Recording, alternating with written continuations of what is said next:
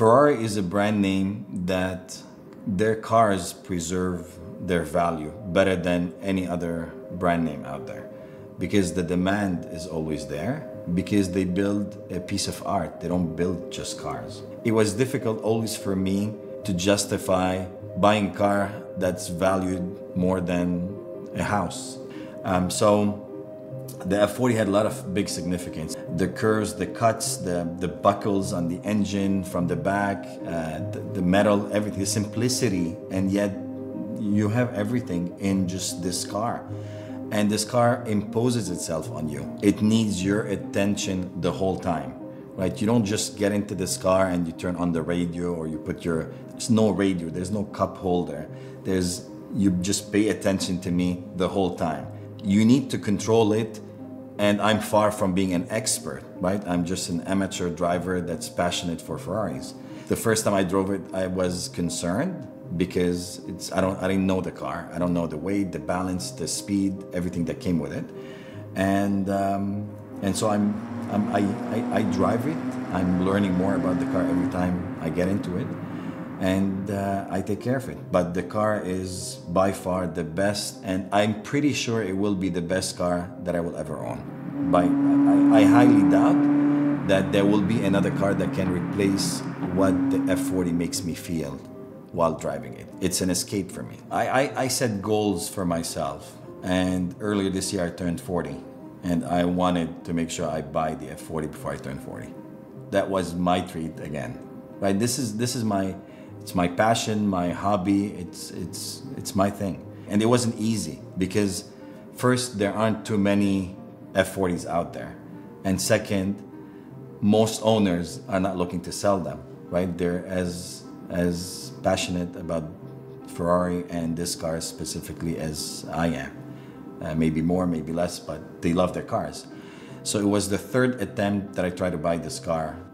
I hired an agent from the US, and he finally managed to find me one in Holland, mint condition as well. The team that I've worked with to buy the car were extremely professional. The gentleman that I bought the 512 from in Germany ended up driving all the way. I wanted to ship it from Holland to Germany. He said, "No, please let me go get it for you." And so he took his team, and they ended up driving from Germany to Holland.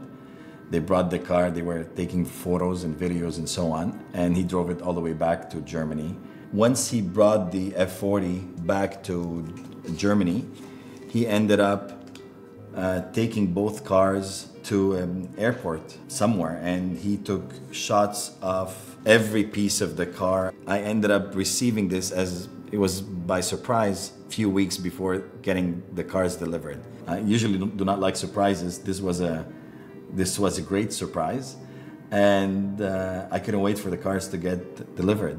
It took me some time to realize what I was looking at. I couldn't recognize that what I was looking at is mine. It's in front of me. You don't see these cars. I've seen an F40 maybe twice or three times in my life before. Being able to see the car as much as I want and owning it, it's something that made it like an unreal experience. And until now, it's just every time I sit in the car, it's as if I just sat down in the car for the first time.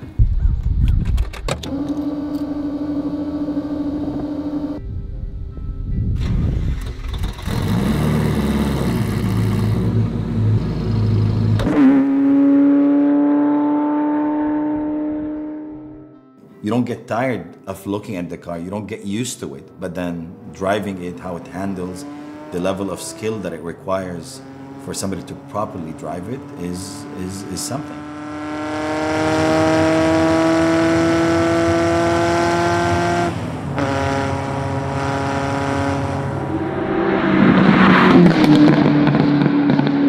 So it was and still is my favorite car out there, no doubt. Once I turn it on, just that button, the simplicity of that button that starts the engine, it's a great experience because you feel like it's I don't know, like one of the old toys. You have to press the button and everything goes crazy. Like the sounds, just like some Beethoven or Bach, some great symphony that just suddenly it hit the climax, and hearing all the pistons, the movement, everything just gone crazy. Like you've woken up a beast.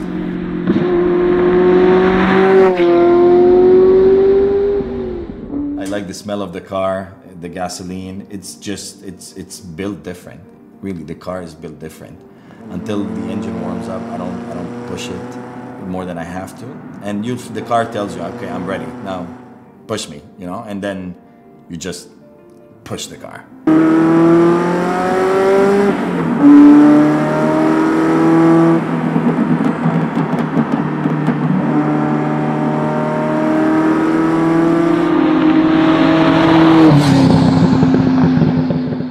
You cannot get a Ferrari and not expect the speed. The car is made to be driven.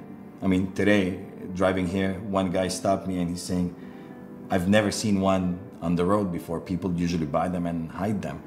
I take care of my car, so I don't abuse it, but it has to be driven, and I enjoy it. Or else to look at it in the garage is not gonna give me the same experience.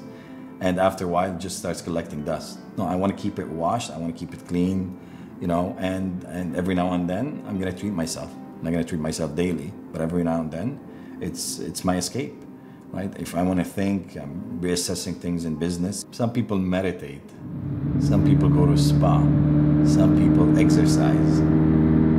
They're all great. Driving the car is my escape. It's the way I meditate, the way I de-stress, the way I unplug myself from the daily challenges.